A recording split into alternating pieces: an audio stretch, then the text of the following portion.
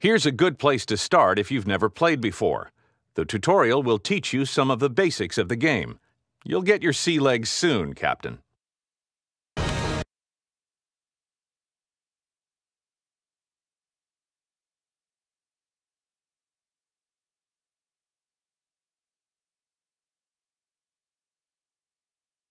Welcome to Alaska, the last frontier. Prepare to be tested against the harshest conditions known to man. Can you survive the worst Mother Nature has to offer and bring home the ultimate prize? As captain of a crab boat, you must lead your elite group of adventurers to riches. Your actions and decisions will make the difference between success and failure. We'll set you free soon enough, but first, let's go through some of the basics. You can exit this tutorial by selecting Cabin and then Quit. As you can see, your boat is at sea right now, the Bering Canyon to be exact. In the upper right part of your screen, information about this location is shown. The bar under Crab Estimated is almost full, so this should be a good place to find crab.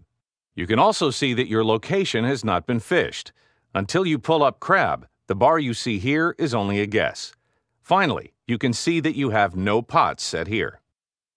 Conditions are good, and you haven't set any pots here, so it's a good time to do that. After you make a couple of decisions, you're going to take control of the boat, so get ready. You can set up to 50 pots at any location. Let's set 20 here. Select Set Pots, and then adjust the value to 20.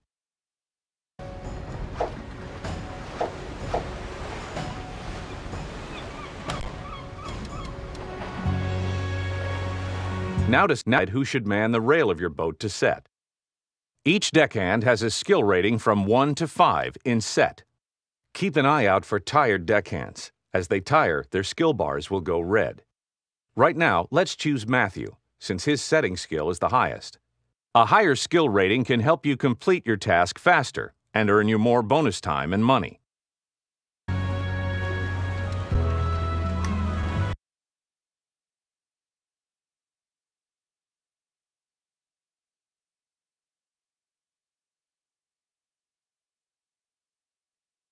It's time to set your pots. You'll be controlling the steering and throttle of your boat, trying to drop your pots within the target circles. Remember, your big boat will take its time turning, speeding up, and slowing down. After you give the command to drop a pot, it will take a couple of seconds before the pot is in the water, so be prepared for this delay. Experienced captains will consider timing and the value of their targets while plotting their course. Don't be discouraged if it takes you a little time to learn how to control your boat.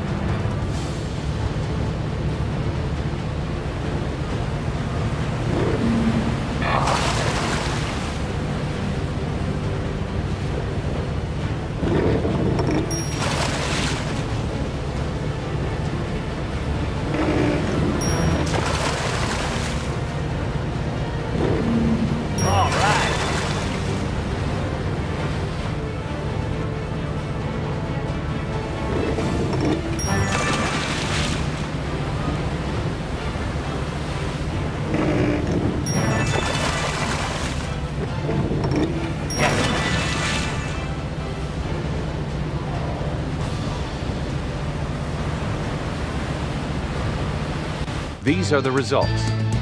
As you can see, your performance is tracked and you receive a grade. The faster and more accurately you set your pots, the higher grade you get.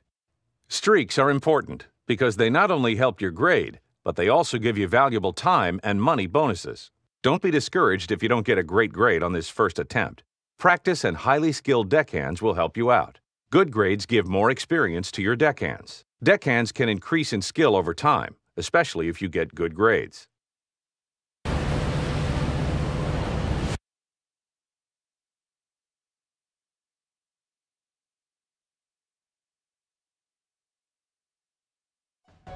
Congratulations, you're all done setting your pots.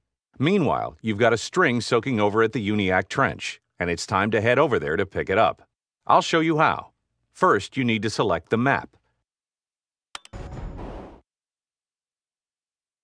The map is very important. From here you can view fishing conditions all over the Bering Sea and plot your fishing strategy. Right now, though, we're just going to use the map to travel. Move the arrow until you find the Uniac Trench. Once you've found it, select Travel to go there.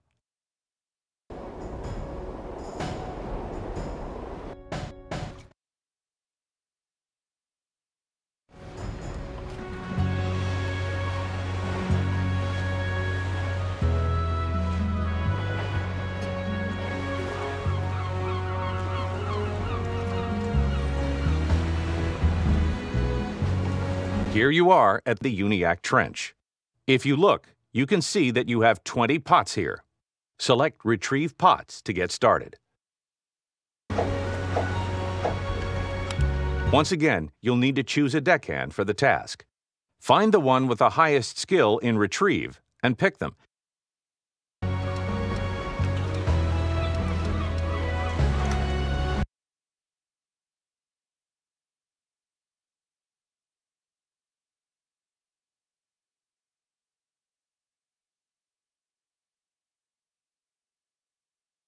Step up to the rail and get ready to throw your hook. You're about to retrieve your pots. As you stand at the rail, you'll see pairs of buoys pass you by from left to right. To hook a pair, you'll first need to start the throw target. The throw target will move swiftly away from the boat. When the throw target is in front of a pair of buoys, throw your hook. Try to land the hook in the middle of a pair of buoys. It takes time to make the throw, so you need to lead the buoys. Don't worry. You'll get the hang of it with practice. Not all buoys are created equal. Some are worth more pots than others. You only want buoys with numbers on them. The blank ones belong to another boat.